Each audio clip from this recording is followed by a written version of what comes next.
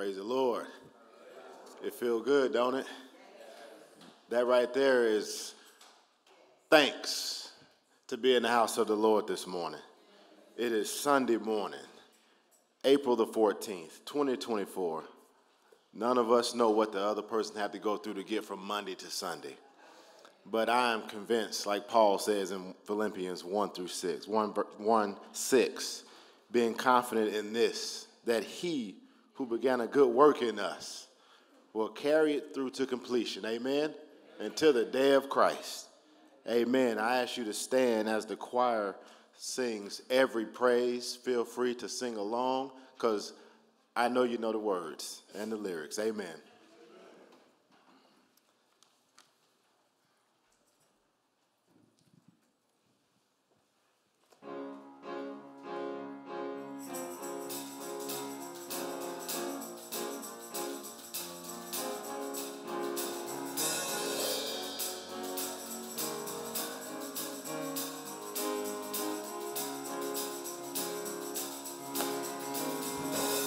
Every praise is to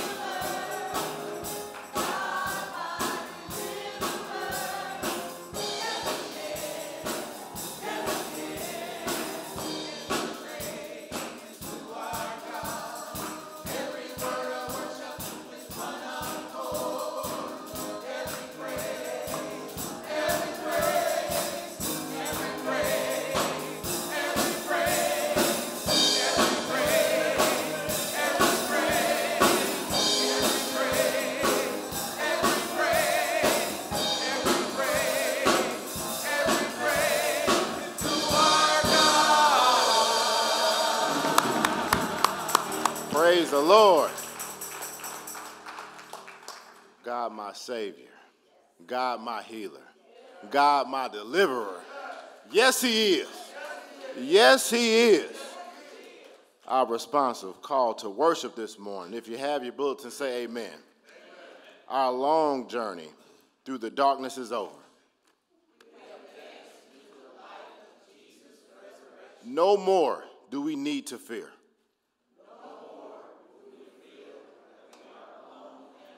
Jesus lives in our hearts and our spirits.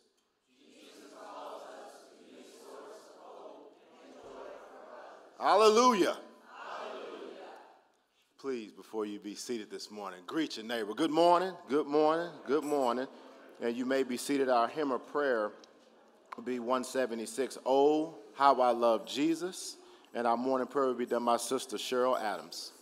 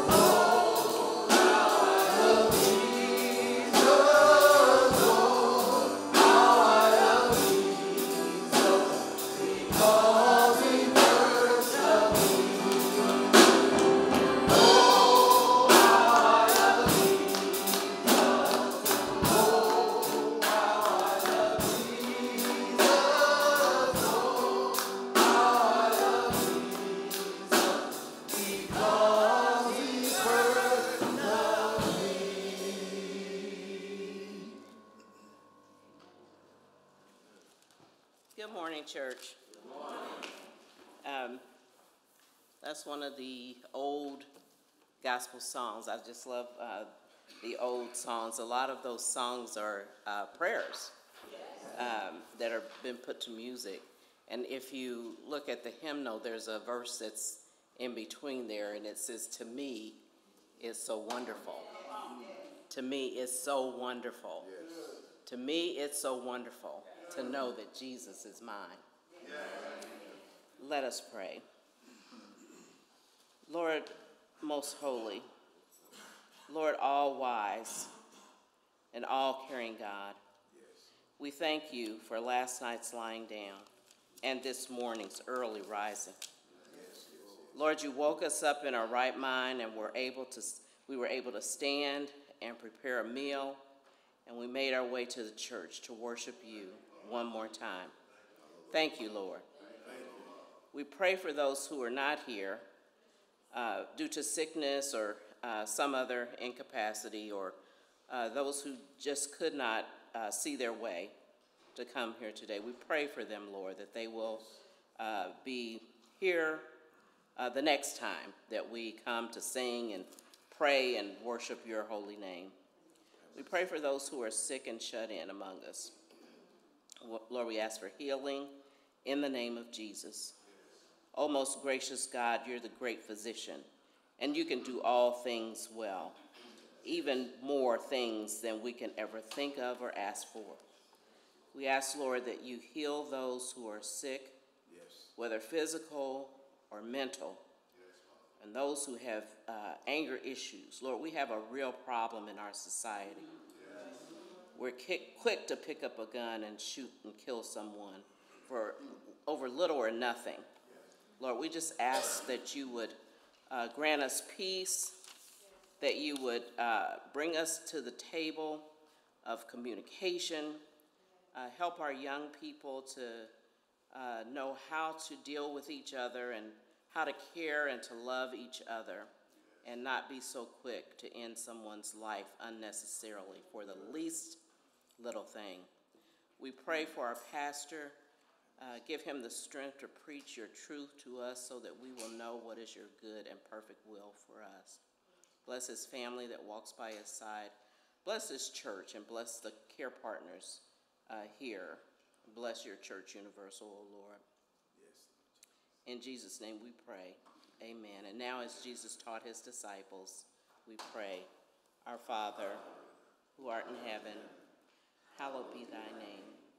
Thy kingdom come, thy will be done, on earth as it is in heaven. Give us this day our daily bread, and forgive us our debts as we forgive our debtors. And lead us not into temptation, but deliver us from evil.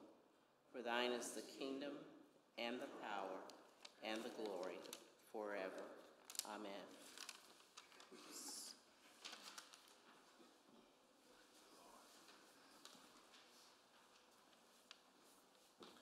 Praise the Lord, Sister Cheryl Adams, for that prayer. Amen. At this time, we want to invite any first-time visitor to stand. We're just going to show you some love. We're not going to make you say nothing, I promise.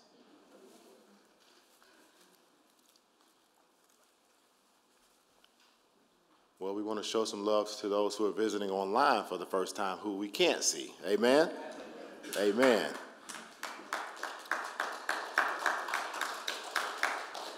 Our announcements as follows.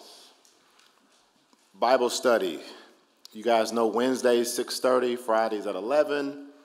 Up next, we have our Prime Timers luncheon, which is an amazing atmosphere, something to be a part of. I really want to do that, Pastor. I mean, just to hang out and soak up some of the wisdom, you know. I really want to do that. I could take a day off, Brother Dennis, and do it. You're right. You're right. Up next, we have our prayer breakfast. You guys can see Saturday, April 20th, and that's going to be from 8:30 to 10. Please RSVP by this coming Wednesday, all right? Amen? Amen. Up next, we have our community cleanup. That is next Saturday, April 20th, 10 a.m. What we're going to do, we're going to partner with Keep Indy Beautiful, and we're going to clean up the neighborhood. Meet here at 9:45. Coffee and donuts will be provided. Pastor, are they Long's donuts? No, Jack's. Jack's? All right. Praise the Lord. In all things give thanks.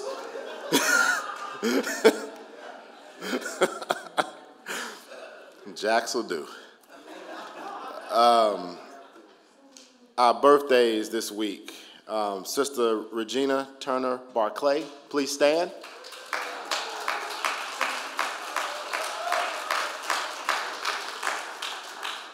Doc, happy birthday. And your birthday is today. Amen. Up next, Winsome Davis. Did I say that right? Please stand. Sister Winsome. All right. Amen.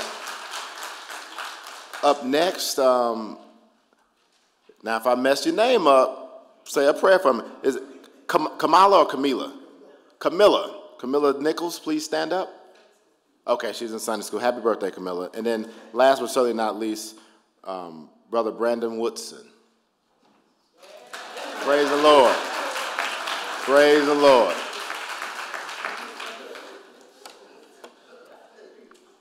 And at this time, we're going to ask Brother Roscoe to come up and make a special. Where's Brother? Oh, there he is. I know.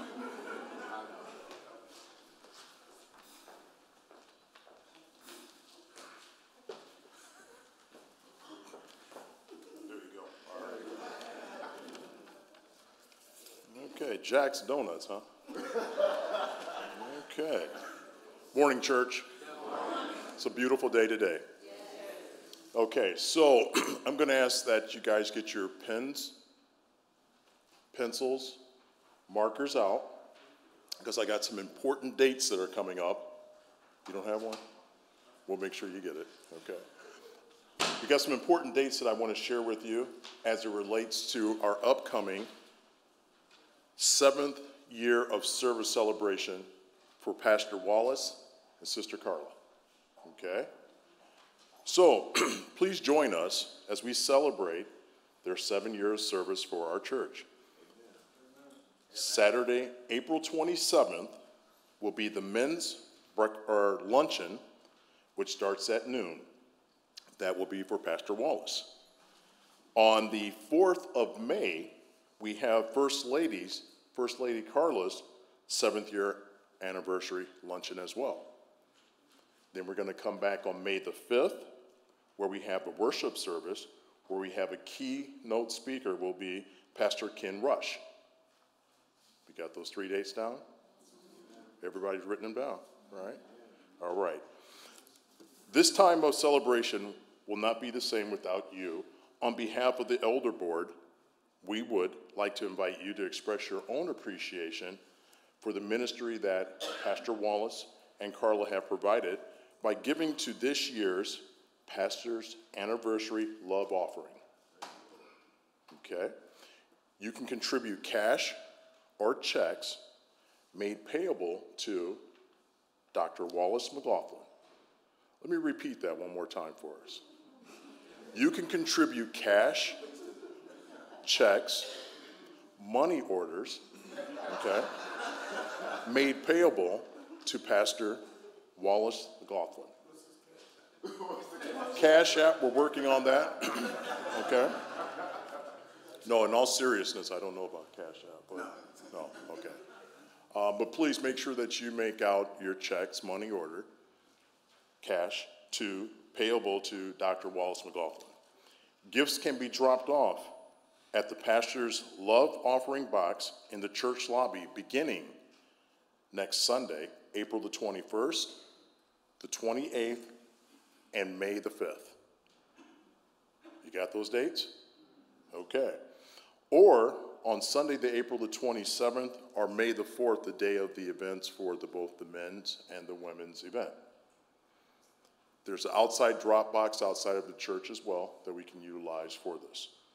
If you're going to mail your offering to the church, utilize our church address.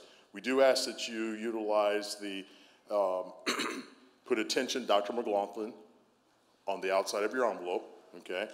And for those that might be challenged, our address for the church is 5640 North Cooper Road. I had to look it up myself one day, so I know how to get here.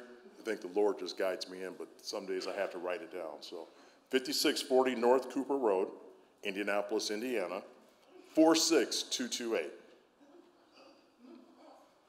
Gifts cannot be provided online at this time, keeping that in mind.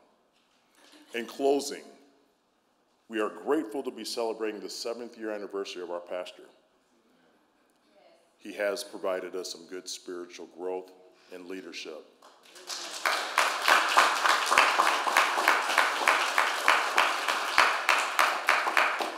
So join us in lifting them up in prayer, celebrating their gifts and expressing our gratitude for the 7 years of service that they've blessed our church, and join us for these, for the luncheons that we have planned. We're going to have some fun with this. I think the men's, it sounds like we might be able to get close to beating the women in this one here. Okay. I know why you guys are laughing, because we've got at least 25 guys here today, so we're ready to lift some weight and do some fun, okay? Thank you. That's it. Goodbye.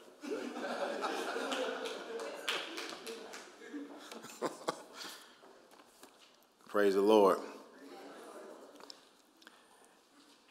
And if you don't have money, pastors love languages, I believe, words of affirmation, so tell them the sermon was great.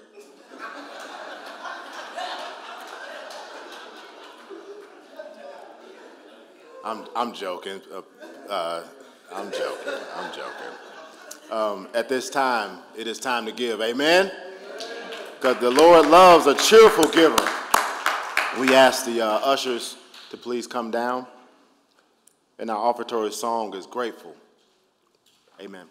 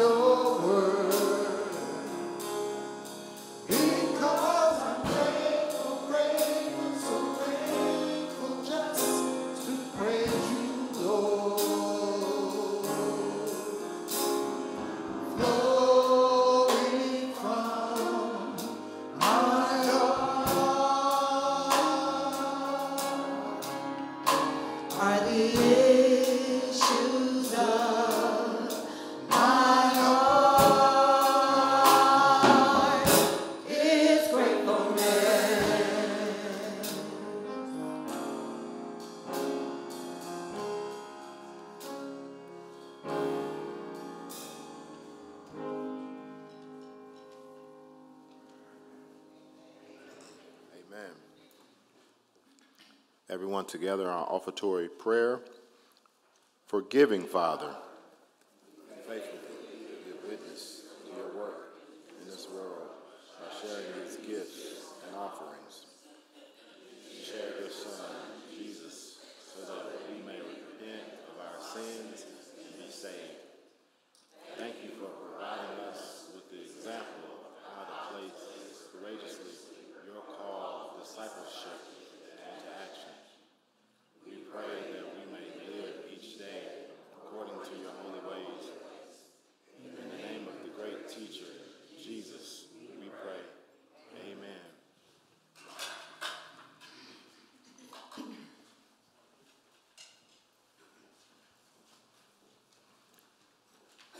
And before Pastor steps to the podium to give a word, our choir will bless us with Trust in God.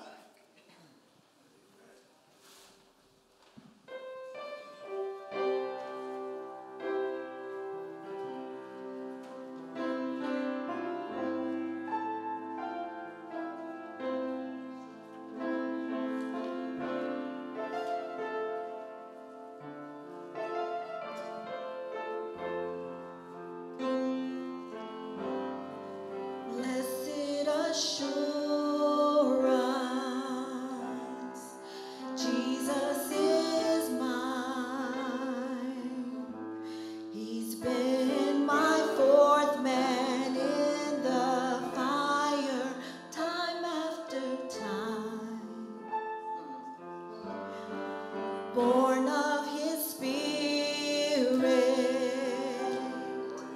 washed in his blood,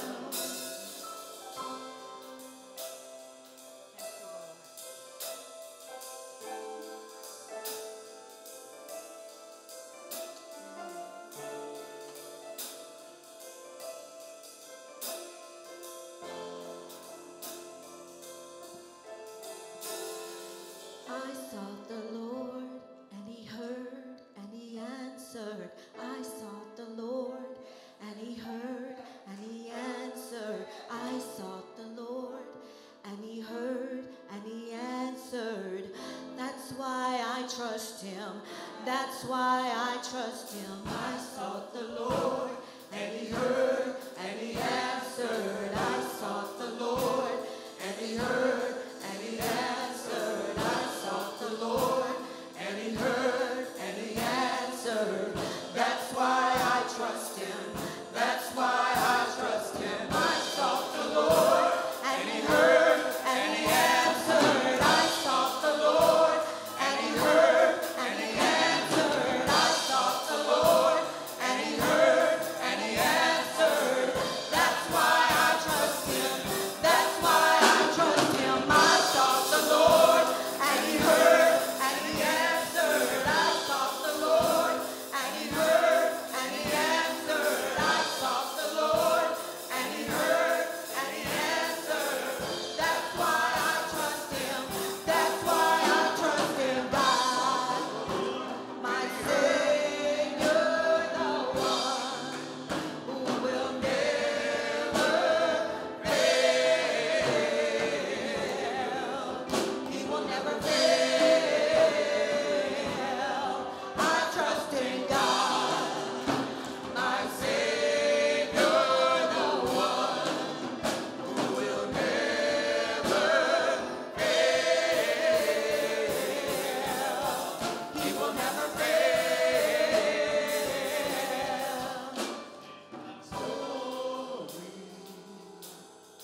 This is my song.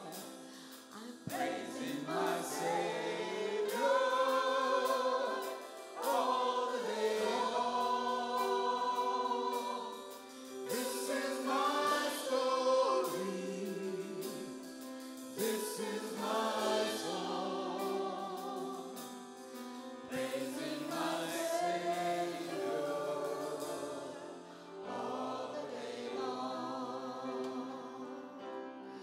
That's just my story, my Savior, who will never fail. He will never fail. That's just in God, my Savior,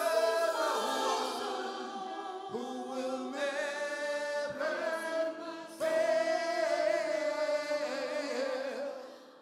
He will never fail. This is my story. This is my song. Praising my Savior all the day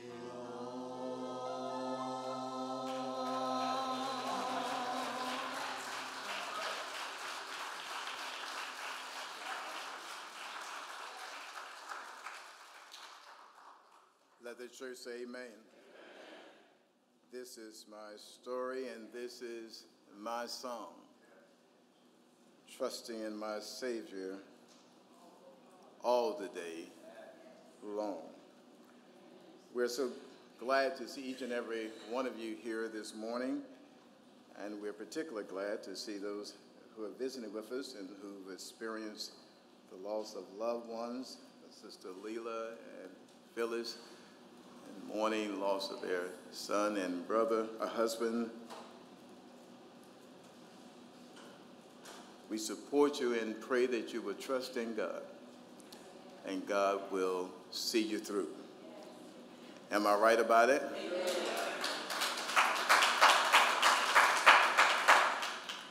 I was also glad to see Alexis all the way from Washington, D.C.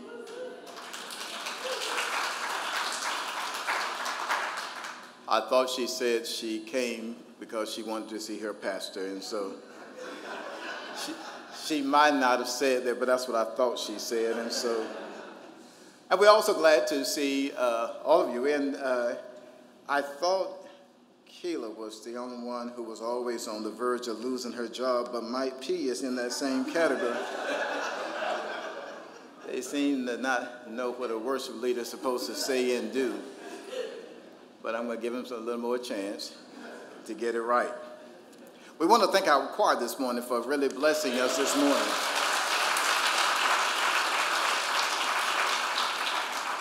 Under the leadership of Mark Pridemore, so we're so glad.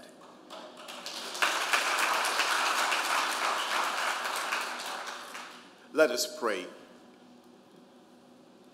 Father, we are thankful for the joyous privilege of worship. We are thankful for your revelation, and we thank you that from your word we can know you and know what you want to accomplish in and through our lives. We pray for humility, for a heart that is teachable, that we may not only be listening, understanding, but will be believing and living your word out in our lives. So we pray right now for spirit-empowered preaching and spirit-enabled listening, that, Lord, you will be glorified through our lives. We ask and pray in Jesus' name, amen. The other thing I want to say, we was meeting with Janice and Roscoe, and you will receive a letter in the mail, but we had a lengthy conversation. Well, this is not all true, what I'm going to say, but anyway. We had a lengthy conversation about the gift box and what would be the best way to really make sure people gave generously, and they said, and I did not say, they said, make the box black and gold. And so,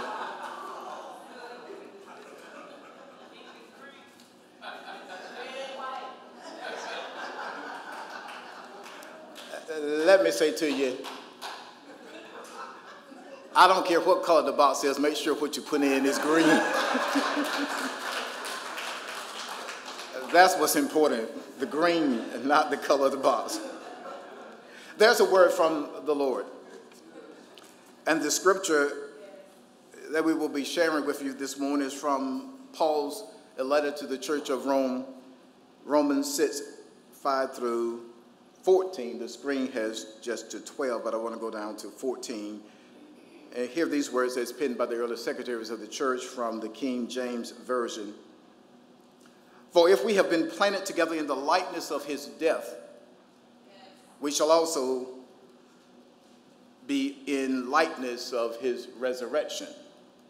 Knowing this, that our old man is crucified with him, that the body of sin might be destroyed, that henceforth we should not serve sin. For he that is dead is freed from sin. Now, if we be dead with Christ, we believe that we shall also live with him, knowing that Christ, being raised from the dead, dieth no more. Death hath no more dominion over him. For in that he died unto sin once, but in that he liveth unto God.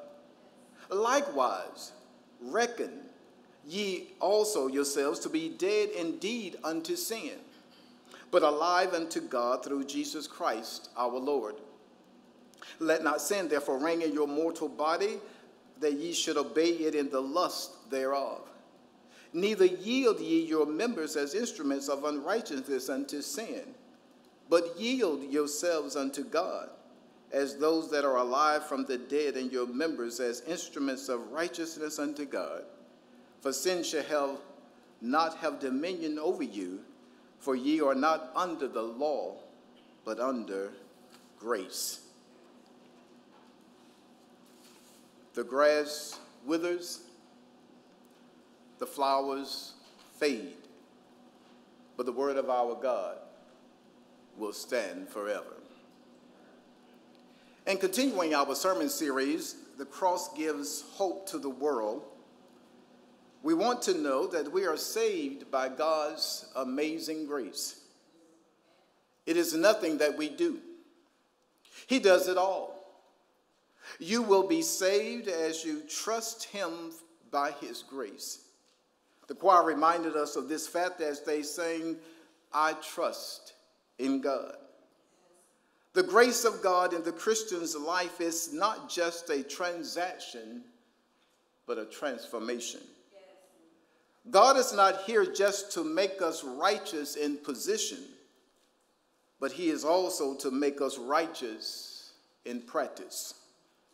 God's desire is not just for our salvation from the penalty of sin, but sanctification in a Christian's life. Sanctification is that process by which the life of God is more and more manifested in the believer's life. It is the process by which we are less like the world and more like his Son. I like what John Newton has to say. He's the one who gave us that beautiful song, Amazing Grace. And John Newton wrote this: I am not what I ought to be. I am not what I wish to be. I am not what I hope to be. But by the cross of Jesus Christ, I am not what I used to be. Being saved by grace is not a license to sin. There is nothing that liberates someone from a life of sin like God's amazing grace. God's plans for our lives is victory. Not victory sometimes, but victory all of the time. Not victory in some places, but victory in every place. We are to have continual, contagious, and conspicuous victory. You see, in a Christian's life, there must be a change. There must be growth. There must be a transformation, because that is the grace of God in your life. And today we're going to examine if the grace of God is intended to change my life. How am I to respond to the intention? To the grace of God in my life? Is there something I need to know? Is there something I need to respond to in order for the growth of the spiritual formation in me to be maximized? I think there is. And in this passage that we have just read, there are 3 simple words that you need to understand and accept. And if you don't take anything else away from this sermon, remember these 3 words. If we understand the meaning of these words, then we will understand the bounding victory that comes through amazing grace. 3 words: know, reckon, and yield. Knowing deals with the facts. Reckoning deals with faith. Yielding deals with function. The goal of this message on identity with the cross is to help Christians find their identity in the cross, to die to self, and to experience the power of Christ in their daily lives. Our identification with Christ is knowing. Our identification with Christ is a matter of fact that we must know. We have become one with the Lord Jesus Christ. We have become one with him because he became one with us. He took our humanity that we might take his deity. Not that we are God's, but that God lives in us. He came to earth that we might go to heaven. He took our nature that we might take his nature. We are identified with him. Identification tells us that when Christ died, we died with him. This deals with sin's power. You see, beloved, Jesus did not just take our sins to the cross. He took us to the cross. If he had simply died for our sins, then that would have still left us, and we are messed up people from the flow up to the toe up. I didn't say that right, but you got what I'm saying. I'm looking at y'all. Some of y'all saying, well, what is he saying? Well, catch this. The cross does not merely deal with our sin, but it deals with us. The source of our sins. When he died for me. He died for you. Therefore, I died with him on the cross. Until you make that identification, you won't get it. This penalty, it deals with the penalty of sin. When a criminal dies, 2 things are true. There's no more trial. There's no more punishment. When he is dead, the penalty of law fails. It's over. The case is dropped. When dealing with the power of sin, we have the example of a slave and his master. A slave's master tells him what to do. But when the slave dies, the master has no more power over him. Satan has been the slave master. When we died on that cross, the penalty and the power of sin has been done away with, and we are free from sin. Let me say that again. Satan has been the slave master. Satan has made it. You know, the devil make us do a lot of things. Now, y'all trying to act all sanctified now. Satan, the sin, made us do some things Apostle Paul said, the good that I would do, I do not do, and that which I do not want to do. So sometimes it's Satan has made us do some things. But when we died on the cross, the penalty and the power of the sin has been done away. We are freed from sin. As the old slaves said, we's free. Not only did we die with him, but we were buried with him. Now, some of us don't need to do like the early slaves did after they were freed from emancipation. What did they do? They went right back. They said for a minute, we's free. Then they said, we don't know how to live like this and what to do. So they went back to the plantation master and said, Master, what do you want me to do? We do the same thing with our lives. The Bible puts an emphasis upon the burial of Christ. It is a part of the gospel of Jesus. The person we were before we were saved dies and is buried with Jesus. Therefore, Satan cannot intimidate us with the bones of our old lives. One preacher said one time before, a lot of us got a lot of bones in our closet from the past. But Satan can't intimidate us from the bones of our past. Why, preacher? Because our sins are in the grave of God's forgetfulness. Not only did we die with him, we were buried with him, but we also have been raised with him. We are not with him still in the grave because he is not in the grave. You remember on Easter Sunday we preached that the tomb was empty. He has a life that the tomb could not keep. When Jesus came out of the grave, I want somebody to hear this. When Jesus came out of the grave, we came out of the grave to walk in newness of life. But I want to tell somebody this morning, leave your grave clothes in the grave. The things which you or people tried to bury you in, kill you with, leave them in the grave. The devil thought he had you. I want somebody to understand this. If God has given you the grace to escape the grave, then he can give you the grace to change your garments. The scripture says, now Joshua was clothed with filthy garments and stood before the angel. And he answered and spake unto those that stood before him, saying, take away the filthy garments from him. And unto him he said, behold, I have caused thine iniquity to pass from thee, and I will clothe thee with the change of raiment. From Zechariah 3:3 and 4. We talked about it in Bible study when we studied the minor prophets. In other words, what I'm trying to tell you is that we are not just forgiven, patched up people, but we are brand new. We have resurrection life. There is a fact to believe. It is something we must know. But you can't know if you're never studying his word. If you never come to Bible study, you won't know who you is and who you is in Christ Jesus.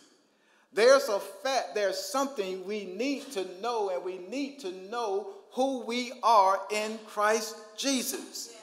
And we need to know this because when Christ came out of that grave, we came out of that grave. We came out of that grave. And I'm going to understand somebody. This is our identification. You need to know who you are in Christ Jesus. Dr. Tony Evans tells a story about one occasion a man went to a psychiatrist because he was having problems. They were serious problems. So he thought he needed to seek out a serious solution. Entering the psychiatrist's cozy and neatly decorated office, the man took a seat. Then he headed straight to his problem. "Doc," he said. The doctor kept his eyes straight on him and nodded his head, urging him gently to continue. "Doc, something's wrong," the man blurted out. "What's the problem, sir?" The doctor asked, trying to get more information. "Well, every time I go to the supermarket, I am drawn to dog food. I just want to be around dog food. In fact, I love to eat dog food." The doctor shifted his weight in his chair and decided to search for some background on this man's issue. "How long have you been struggling with this problem?" the doctor asked patiently. "Ever since I was a puppy."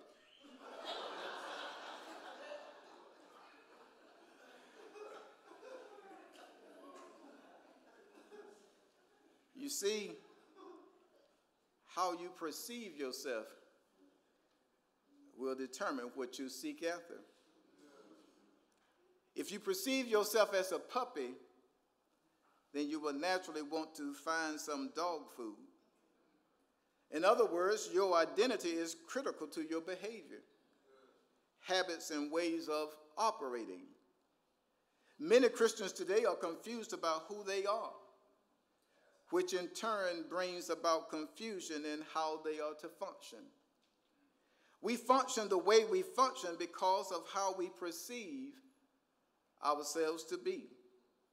This means that if your self-perception is incorrect, your function will be inerrant as well. But and what I found is that many Christians see themselves as ain'ts instead of saints.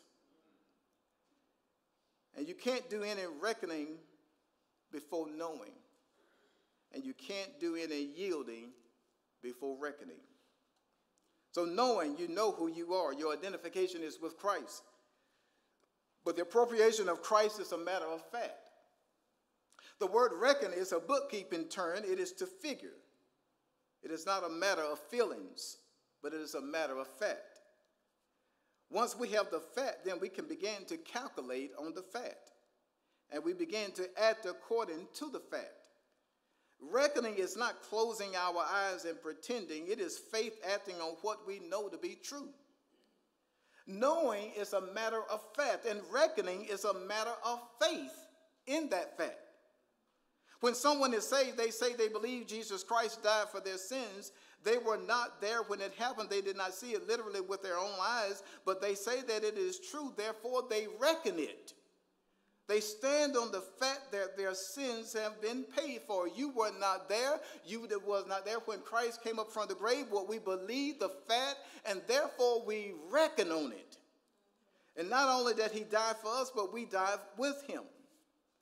If the old man, the person we were before salvation, is dead, then why do we struggle? Why are we not living in victory? Can we say this is death when something is moving, coming back alive again? In the natural death, if you was at Stewart's funeral home and you went to a funeral and you said the person was dead and you start seeing them move and get up and stand, you'll be running out of the funeral home and won't even tend to viewing. The same way with our bodies, if we're dead, but then we see some movement of life in the old and we keep going back to the old. But you said, I thought, Pastor, we were dead, and why do I still have these feelings and this temptation? You're going to have it. Sin has not died, even though you have died to sin. Sin is still in your body. It is still in my body. We have to get the fact straight, and then we have to learn how to reckon on the fact. We need to set aside our feelings and go by what we know to be true. The fact is that we were crucified with Christ. We were buried and have been raised again. Now we need to reckon on this fact. This is a matter of faith. My mother used to say all the time, I reckon so. What do you mean? What you reckoning on? She's trying to take the facts and then think about it and reckon on it. The word crucified in the Greek language means that it took place once and for all. It never is to be repeated. The word reckon is in the present tense and means that it's something we are to continue to do. And I want to tell somebody this morning, day after day, we are to reckon ourselves dead to sin and alive to God. Sin's penalty does not stand against us. Sin's power is broken over us. If we do not believe this, then we will never have victory. We must believe what he tells us to believe. And if this ever really gets into our hearts, then we will be delivered. There's a reckoning to believe and to put into our hearts by faith.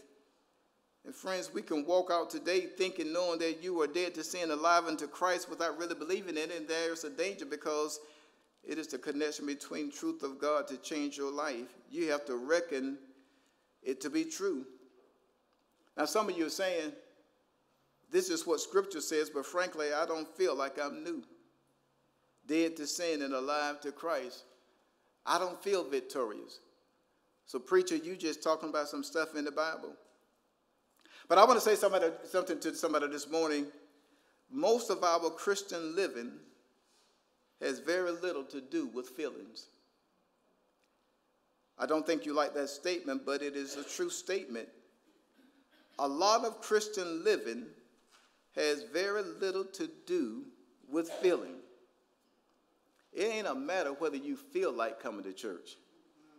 It is a matter of obedience that you should gather and worship. If I came to church on all the Sundays I felt like it, I probably wouldn't be here a lot of Sundays. Am I right about it? I don't come to Bible study because every time I feel like it. Because when it's raining and when it's cold, I don't feel like it. But I want you to understand something. Your Christian living is not based on how you feel. I don't think Abraham felt like it when he offered his son on Mount Moriah. I don't think he felt extremely excited. I don't think he got up that morning and said, wow, I'm going to kill my son today. I think he felt terrible. But he did not live his life based on feelings, but on faith. He counted God faithful, powerful, loving enough to resurrect his son.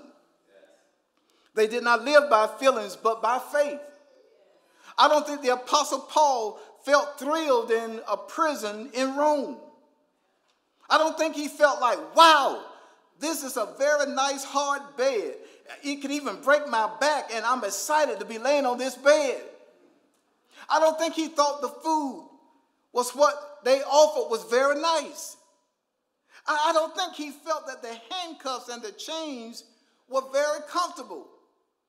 But Paul, if you read the text, has great joys. Because why, preacher? Because he was not living by feelings, but by faith. I want to tell somebody this morning, you may not feel like you are dead to sin and alive to Christ. But that has nothing to do with feelings. And Paul is saying you might not have felt it, but this is the reality. You have got to believe it, count on it, stand on it, and have settled confidence in it. What God has already said, you stand upon his word and reckon it to be true. So sanctification begins not so much with what we do, but it begins with what God has already done. Know this. He has crucified your old person, given you a new life, and reckoned it. But when you meet with temptations, you don't have to give in to those temptations. When old desires rises up again, how many know old desires will rise up again? You thought you had killed that devil. But out of nowhere, you minding your own business, temptation will come by you and you look at, oh my God, and you realize, oh, I'm just talking to myself. I thought I had some church folks here who who were real with their faith. But I see I got some Holy Ghost rolling saints in here who don't know anything I'm talking about. Let me just preach to myself that old desires will rise up, and every now and then we'll lose our temper and we'll get angry and we'll do some things and we'll go back. And sometimes we'll put down our religion just to tell somebody what we thought. And then we thought we had died to that. But I want you to know, when that happens, you can know and reckon that you are free from the bondage of sin, and God has given you a new life. And so I'm going to tell somebody this morning, all I'm trying to tell you this morning is, like my mother would do, I want you to keep on reckoning. Just keep on reckoning. And you know it may rise up, but you say, I reckon I've been dead to Christ and I'm buried and I'm a new person. And the old, I may not look like it and I may not feel it right now, but I'm going to base everything on the word of God, that I'm a new creature, and I'm going to fake it until I make it, because God has said, I'm a new creature in Christ Jesus. You better start reckoning. You better get like Medea with her calculator when she saw and was going to add up some stuff, and she got that calculator and started reckoning and said, this is what this is amount. I'm reckoning that I'm a new creature in Christ Jesus. So you know something. It's a fact.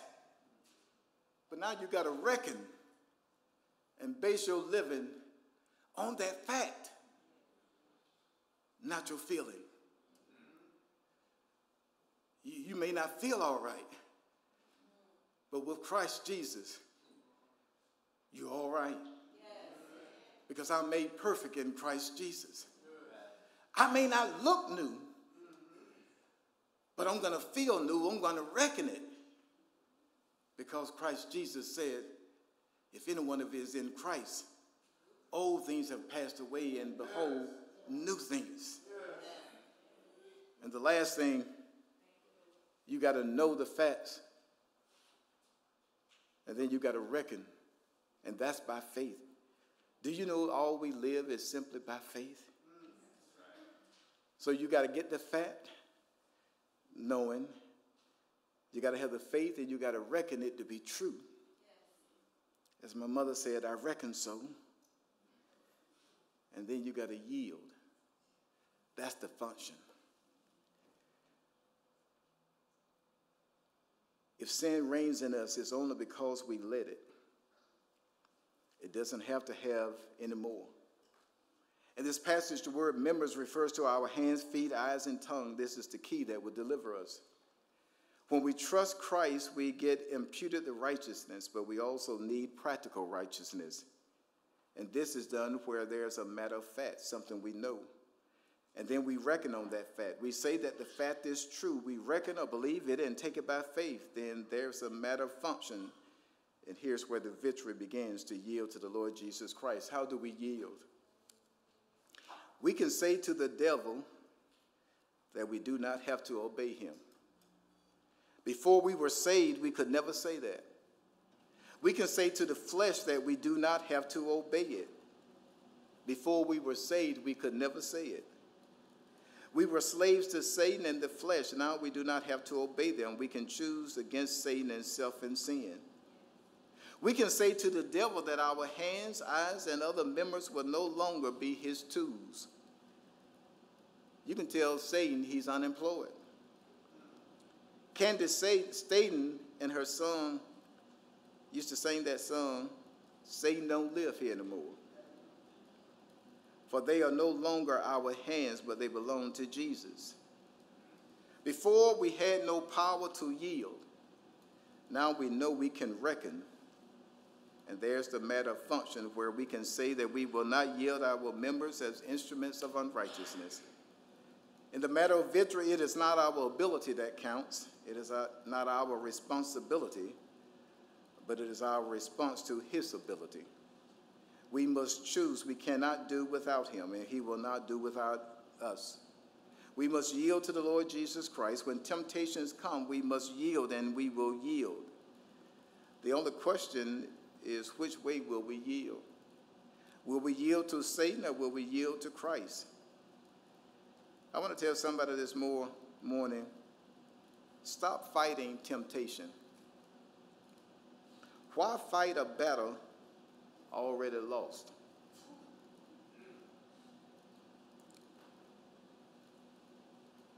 When we can enjoy a victory that's already won. Let me say that again. Stop fighting temptation. Why fight a battle already lost when we can enjoy a victory already won? Yield to Jesus.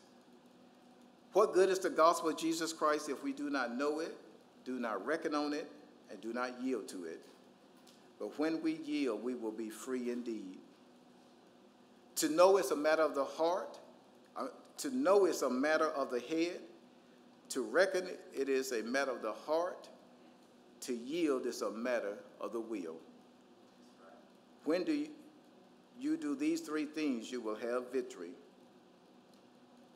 Do you know Jesus personally? If not, we can pray him today by asking him to come into your life. Three things for you to remember. You must know, you must reckon, and you must yield. That's why the cross gives us hope in a dying world. Do you identify with the cross? Because you know, you reckon, and you yield. Let us pray. Gracious and eternal God, we thank you for this day, and we thank you for the word that has gone forth, and we pray, God, that it will not return void. But there will be somebody who will say, Lord, what must I do to be saved, that I may identify with the cross? And for that, the people of God said, Amen. And as in the early church, they sang a hymn as they prepared to dismiss. What is the dismissal song? You may be seated as the choir leaders in the dismissal hymn, The Blessing.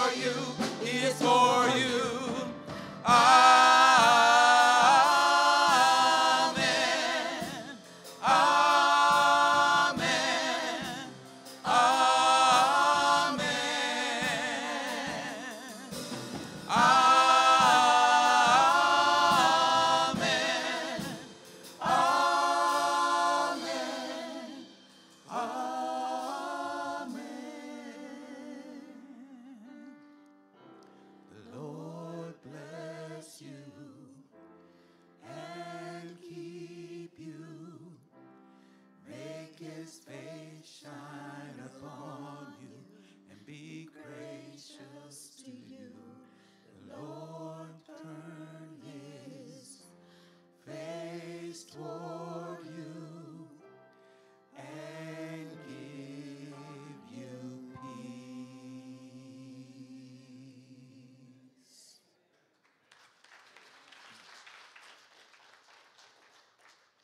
Beloved, the cross gives hope to the world.